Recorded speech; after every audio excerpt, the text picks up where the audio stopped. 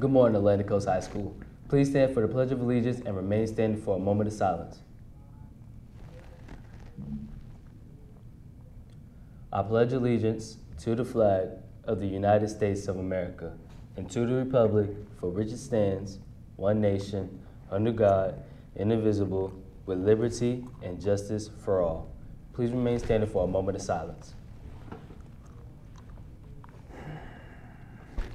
Thank you. Please be seated.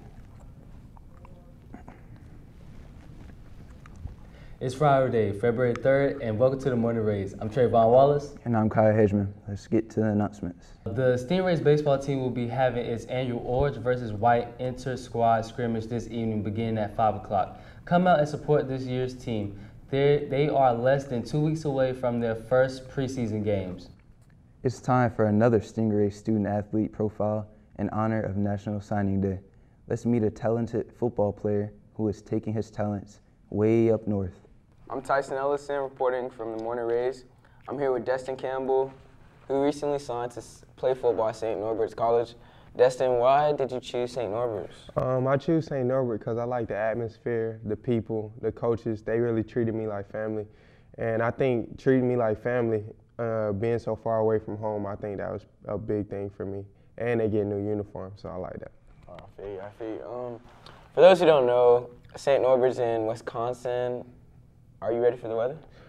Cold weather. I experienced it when I went for my plane that stopped in Chicago, and that was pretty cold. And then when I was in Wisconsin, it was like 2 degrees. So I kind of prepared myself. I got a big coat that I just ordered, so I should make it. Do you think you'll be homesick at all?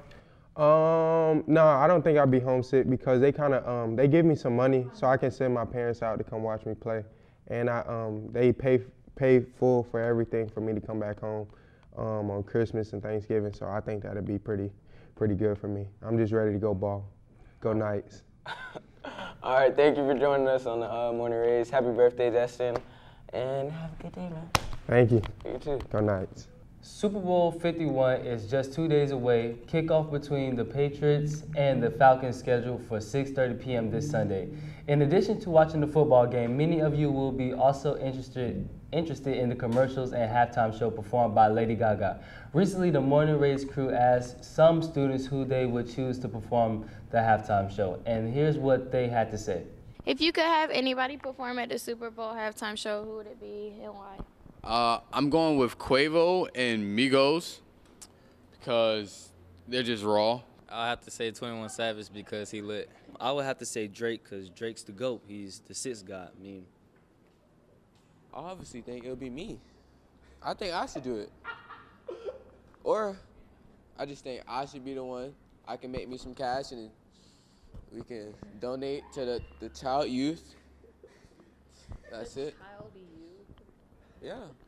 And finally, February is Black History Month, but several Stingrays students have the chance to learn all about African American history for the entire second semester. Jasmine Smith takes us inside a special class here at Atlantic Coast. Here at AC, there are a different range of history classes, from Holocaust to even a new class called African American Studies, taught by this man, Mr. Fleming. Before Atlantic Coast, I taught at a charter school on the north side of Jacksonville, helping students who had dropped out or were at risk of dropping out come back and graduate with their diploma. Because it is a new class, many students don't seem to know what this class is. Here's a description. African American history is really just the study of African Americans' history from Africa all the way to current day. Here's what Mr. Fleming hopes that students get from this class. How Africans migrated to the Americas, how they were enslaved, the system and the institution of slavery, and how that has changed throughout the many years this country has been around.